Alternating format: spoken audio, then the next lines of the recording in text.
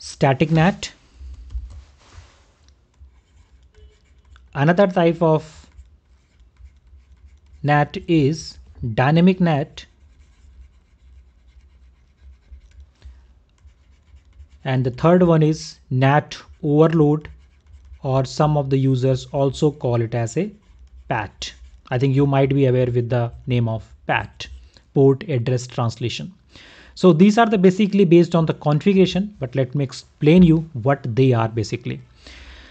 So let us suppose we are having 4 guys here who want to go to the internet. So if they want to go to the internet, they need a public IP address. So we have taken these 4 IP addresses here: 200.200.200.2, 4, 7 and 8. If this guy want to go to the internet, what he will do? He will use this IP address and go to the internet, or he will use the server, whatever he wants to reach it. If this guy wants to go to the internet, he will use this IP address and go to the internet. But what happens in the static NAT? We do static configuration that if this guy want to go to the internet, he will always use this IP address. If this guy wants to go to the internet, he will use this IP address 200.4. If this guy 192.168.0.4 wants to go to the internet, he will use the IP address 200.200.200.8, and then only he can go to the internet. But this has fixed that this guy cannot use this IP address, never, because we have fixed mapping of these IP addresses. Here our dynamic NAT gives a bit we can say the efficiency, or we can say at a service, right, that we don't need a static mapping of that one.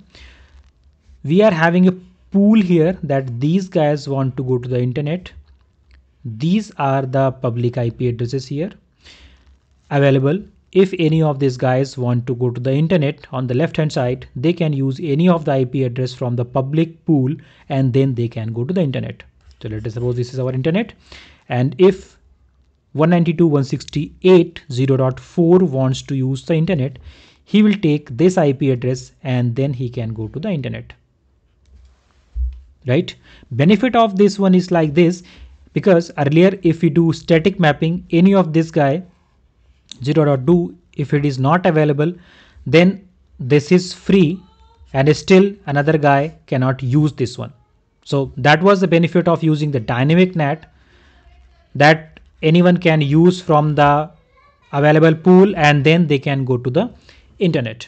So this is basically dynamic NAT, but this is not giving too much advantage, because still we can go to the shortage of the IP addresses, because that is still one user is using one IP address to go to the internet. So actually the problem what it was, that we were running out of the IPv4 addresses, still we are the same where we were, right? So the shortcut of that one is our PAT. We call it as a port address translation. So now what is happening, that is the diagram of the right hand side, that any of the IP address, let us suppose this 192.168.0.1 wants to go to the internet, then what they will do, they will use the same IP address 200.200.1, but whenever they are going to use the internet, they will go like this. They initiated the request, took the IP address, and at the end they have added the port number 18. If this guy wants to go to the internet, they will go like this, public, and then they will add the port number 19 at the end. Similarly, if the 3 wants to go to the internet, he will add port number 20 and then he will go to the internet. Here the actual problem comes, right? That whenever our server here, he replies with something, okay, that there was a request, right? Because if this guy has requested any of this information from this server, this is going to reply.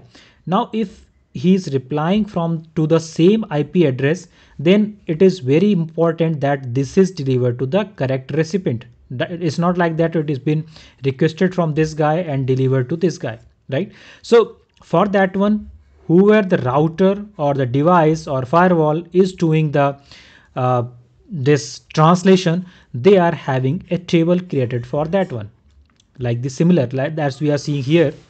Let us suppose this is our table here, right? This is the table. So we are having information from the server. Whenever any request is created, it is having the table here. Request comes, reply comes, is checks this table. Okay, port number 18, it was requested by 0.1. If the reply comes for the port number 20, then it means that it was requested by user port 3. So normally we call it as a translation table, or we call it as a NAT table. So these are the terminologies of the routers. Basically, these are of the Cisco: inside local, inside global, outside local, and outside the global. So this is the basic idea. That's how we understand static NAT, dynamic NAT, and PAT. In the next session, we are going to cover the practical of this one. Basically, we are going to implement in the firewall. Okay, guys. So till that, bye bye. See you soon. Yeah, one more thing I want to tell you. We are having one more terminology as a DNAT, destination NAT. If the time permits, we will cover it later on. Okay. Thank you, guys. See you soon. Bye bye.